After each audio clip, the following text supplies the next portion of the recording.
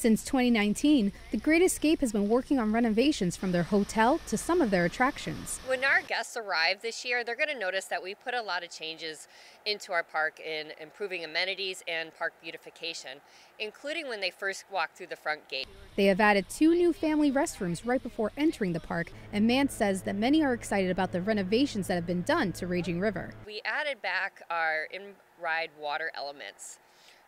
So if you like to get splashed, this is the perfect attraction for you. They also included a new entrance and waterfall that will be active starting next weekend. The renovations also included 25% more seating around the park, including benches and tables and water park chairs. We have a new Cinderella's Castle, which is very nostalgic, near and dear to us. We added a courtyard where people could sit down and relax around the castle. The park is also launching new food options like the loaded chicken fajita mac and cheese and the new walking taco with brisket. And for folks who will be sitting around Cinderella's Castle, they will be able to walk over to a new cafe. A Boot Hill Cafe, which we are going to be serving. We proudly serve Starbucks, and we have some grab-and-go items, including coffee, sandwiches, salads, and pastries.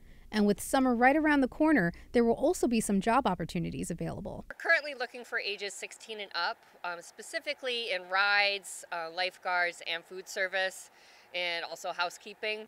And there will even be a rapid hiring process for qualified applicants.